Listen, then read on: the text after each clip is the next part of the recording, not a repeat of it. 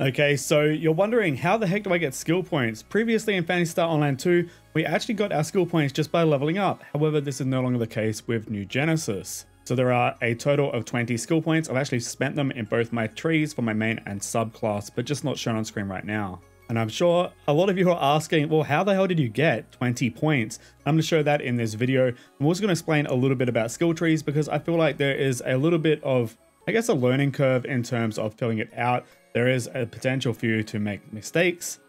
Currently, we've only been distributed one all skill tree reset pass, so make sure you're not wasting that pass. So the class counter is where you spend your skill points. It is to the left side of the tower in Central City. It is just this blue shop here. So we talk to the class counter person here. You can set your main and subclass here. You actually need to progress through the story a little bit to access the subclass, so just make sure you're doing those tasks for the actual story quest and eventually get access to them. You actually get your first skill point just by going through the first initial task. You can't even get to a Ryuku device without doing a Cocoon to get one of those skill points first. You can also set your skill points here, like I filled out on my tree right here. While changing your class doesn't have any restrictions or any consequences, making a dud skill tree actually can. We have only been distributed one skill tree reset pass. And as far as we understand, if it's anything like PSO2, these will likely only be distributed as we get new classes or if major class skill trees overhauls actually come through. So make sure that you are taking your time with the skill tree, look online if there are any builds. But the main thing you want to do is actually read the text. You can see here this Warcry skill for Hunter is a main class only skill, which means that if I never had any intention of playing Hunter as a main class, but I was going to play it with my subclass, well, I wouldn't actually put that point into that skill there because I'm not going to be able to use it. There's also kind of another one where basically if I've got a subclass that has specific weapons such as Hunter here with Sword, Wild Lance and Partisan, I can only use those Hunter skills if they are explicitly for those weapon types. And this is whether or not it is that specific subclass weapon type or it is a very specific weapon such as Rod there or Talus for Force. All other skill points that don't have any yellow text that don't say main class only or requiring a specific subclasses or main classes weapon type, those ones will basically work with your main and subclass together, so you really don't have to worry too much about those ones. So just take your time, read all the text on the right hand side as you do hover over each of these skills. It'll tell you if it is a main class weapon or used with a specific class type weapon. Just read all that stuff. This is the most important thing in regards to your skill tree because this tells you exactly how the skills work. Another point to note as well when filling out your skill tree is that you can spend all the points, but it doesn't actually commit to them until you confirm it with the confirm button at the bottom. So you can play around and just check out what you're going to get for multiple levels of a specific skill point. So just play around with it and just remember it's not going to commit until you actually hit the confirm button down below. So just make sure you take your time with it. It is not a rush. You got plenty of time to read everything on the screen. Now, an Arc Slayer community skill sheet is being put together with a Google Drive spreadsheet. I'm going to link it in the description below. It may not be completely filled out at the moment with every class's builds, but this will be the thing to bookmark and check back later to see if some of the people that do really know the classes in the community have put together some community builds that you can go and put together if you just want to play it safe. So check that out in the description below. So the rest of the video, I will be pointing you in the direction of all of the cocoons and towers where you can get skill points. And it's worth noting as well, cocoons will give you 1 skill point, whereas towers currently will give you 4 skill points. Towers are also probably something you should wait until you hit level 15 before you do get started with these. But you can see, if you want to pause the screen right now, this is every tower and also cocoon listed on the map. So you can go and map that out for yourself. But otherwise, I'm actually going to show you just a sped up version of me moving from either Central City or from one of the fast travel points, the Ryuku devices, which are the green towers on the map here. I will speed them up and I'll also mention any notes if I do need to. Cocoons are kind of like a VR mission. You just need to follow the objectives to the left hand side. Main mission is what we're focusing on with just unlocking these skill points. But if you want to go back later and get a perfect time, perfect score by completing all the side mission objectives, these may eventually become something that will be tied to titles. So if you want to get them out the way now and done, there's not much content at the moment and it gives you something extra to do. And if we do get titles and these are attached to them, then you can get them done ready in preparation for titles. There we go. That was just the first one done, the tutorial one. Pretty straightforward. So the first one here is first steps. This is one that's actually going to be the very first one you will do within the task in the game. This is basically a training mission showing you how to use your jump, your double jump, wall kicking, and also using updrafters and your photon blast. You're probably going to be needing to do this anyway because it will train you in mechanics of the game. If you're doing the task of this, it's actually going to have pointers or markers showing you the exact direction, but we're just heading out the northern gate to get to this one. This is definitely the easiest, but out of all the cocoons, this one is a single player cocoon. Usually they are multiplayer, so you can take a total of 4 players in. Pretty straightforward, this one. To the west of Central City, you'll find the enhanced enemy cocoon. It's also right next to a Ryuku device. This one is going to put you up against an enhanced enemy. Worth noting, once you find one of these cocoons or towers, you can actually click on them from the map and teleport straight into them. Now, while I'm leaving the western gate to get to this one, I just want to make a note that just above my character is the Ryuku device for this area. Make sure you go and grab that. You can see it's just that little tower above my character. To the right of it will be the cocoon. This one has an enhanced enemy. You need to focus on a specific wedge-shaped core. That will remove the shield on the enemy. And once you break that, you'll be able to damage the enemy normally. This one is just a boss fight. It is very quick and easy. Now, next one is in the level 12 area. This Northern Aelio. This is the swift jump one.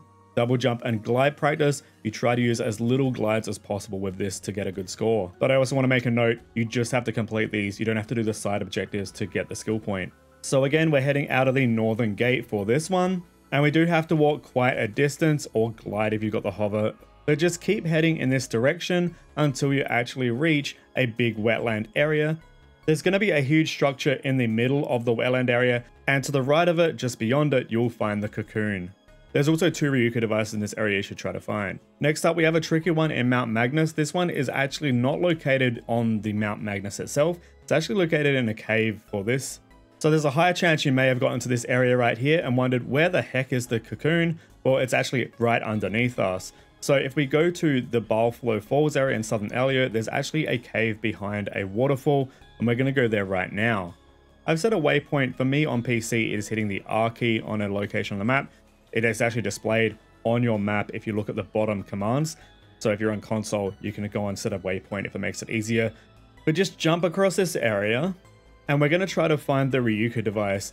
Once we've actually seen that, we should actually grab that, and then we're going to jump just to the left of it down this waterfall here, and then we're going to head behind the waterfall, and then follow the path at the fork, take the left, and through this cave, we'll find the cocoon right at the end. This is actually a great place to farm Dweller and also photon chunks as well, just to note there. But there we go, there's a cocoon. Next one is located on top of Mount Pequot in the south. This one is just a enemy rush. We try to kill as many enemies and collect cubes as fast as we can. I'd actually suggest you start from the Mount Magnus Ryuku device as I've marked on the map here. And then from there, we're going to move towards Mount Pequot. It's hard to miss this one because it's literally right on top of the hill, as you can see right here. So we will be doing some Skyrim parkour once we glide across to this mountain area. But for the most part, you could probably just like find your way around to the top, but I just think it's a lot faster just to jump up it myself. So first off, let's just glide across this area to the other side of the canyon, and then we're just going to start jumping up the cliff face. Remember, if you are running, you can do a double jump and then a wall kick up the mountain. It's going to give you much better height than you would if you weren't doing the dash. But there we go. We're at the top now, and we've got the cocoon. Next one we're going to go to is going to be near the starting area. So this is in Western Aelio. This one's actually level 15 recommended, and it is a battle-based cocoon. So we're following this one out the western gate again, and we're actually going to just move back through the way we got to Central City at the start of the game after the initial scenes at Aelio Town with Aina and Manon. So once you get in the cave, you don't have to follow all the way around. You can actually jump down a ledge and just make it easier to get through and get out of the cave as quickly as possible. We don't go straight down to where the town is. We actually want to go left, and we want to head up this updrafter. There's actually a Ryuku device we just passed as well if you want to make note of that. But otherwise, just keep following this around, and eventually you're going to get to this cocoon. Super easy to find, and we've unlocked the Ryuku device on the way. So next one we're going towards is actually going to be kind of in the same area, but just to the north. So it's actually probably best to move to the Hellfire Wetlands Ryuku device. If you remember the way we went to get to the Northern Aelio cocoon, you could actually just find it by going that direction. But as you get to the wetlands, just turn left on the inner part of that wetland area, and you'll find the Ryuku device we're talking about here. So this one's called Test Flight. It does require you to use a lot of air maneuverability. This one is pretty tricky, so just take your time with it, and it shouldn't be too difficult. Remember, we're just trying to complete it. We don't have to do the side objectives to get the skill point. So we're in the Hellfire Wetlands. We actually want to go along the side of the cliff face. There is a path on the eastern side, and you can see all of the weird little bridge things above us. We actually want to keep moving until we get to an updrafter. We take that up to the next area, and there's a Ryuku device here we can grab.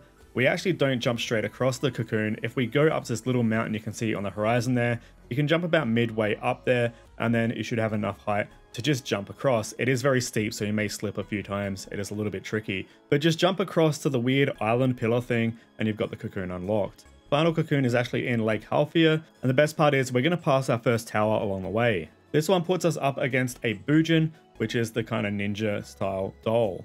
So we're heading out the northern side of town again, but instead of just going straight ahead, we're veering to the right a little bit, and you'll see a tower on the horizon. That is what they look like. They're just a big tower, pretty simple to find. But if we keep moving past it, it's on the left-hand side of it. Keep going, and you're going to find it in the middle of kind of like a lake or river kind of area, just on this little tiny island. It is really hard to miss. You just got to just run in that direction and you'll find it pretty much. Next up, we're going to towers. We've got 3 of them. So these ones actually give you 4 skill points for completing. These are a little bit trickier at about level 15. If you've already found them, they look like this on the map, these little tower style icons. So the first one we're going to go to is Great Wall. We kind of passed that one on the way to the previous cocoon. You may remember Great Wall from the beta. This one has actually moved location north a little bit. This is kind of like a micro dungeon going against groups of enemies, trying to jump in the air, get some cubes, and then wrapping up with a big Dietal fight. So you know how we did it in the last one. We go through the northern area and we just keep moving towards that cocoon we went to. But instead of going to the cocoon, we just head to the tower. This one's pretty straightforward to find. I don't think I need to say much more than that. Next one we have is going to be the Aero runner. This is in the location that the Great Wall Tower used to be in. There's actually, if you go to Mount Peacock to the cocoon and you just jump down the cliff, there is a Ryuka device down at the bottom and it's right next to that actual tower we're going to go to. This one's another aerial one. Take your time with it. Aerial ones are a little bit frustrating unless you're seasoned in aerial maneuver in these kind of games. Again, just focus on the goal. So here I am at the Mount Peacock cocoon, and like I said before, if I open up the map, you'll see that there is that little Ryuka device, the green little tower next to the other tower. That is where we need to move to. Mark a waypoint like I've just done, and then we just move here. We just jump down the cliff. I'm actually going to show you where the Ryuka device is because this is a very useful one, and I feel like a lot of people tend to miss this one because they just focus on the tower. So just to the right of the tower, just below me, there we go. You can see the Ryuka device just showing up beneath the trees there. You can actually just go and grab that one really quickly and then move just behind it and grab the tower. Straightforward. And the last of the towers currently available in PSO2 New Genesis in the launch period is going to be the Altar's Rush one. So remembering back to when we unlocked the northern cocoon in the western Aelio area, we're actually going to just jump to that Ryuka device right there. Should be a very straightforward way of getting to this one. Now this one has a lot of enemies, but you really just have to focus on the boss target enemies to progress in this. Basically, you just don't want to waste your time on the extra enemies, just focus on the enemy that's marked as a target and you'll get to the boss and just down it. Straightforward, just move from the Ryuka device and then we just need to jump up this cliff face, but take this specific updrafter because it's going to take us up higher than we actually need to go. Don't go as high as Pride Rock, just jump down and it's just below Pride Rock. Easy. But there we go, that one was kind of a long one. Hopefully that explains exactly where you need to go to get all these skill points. I hope this was useful. I'll catch you in the next one. Have a good one. Bye.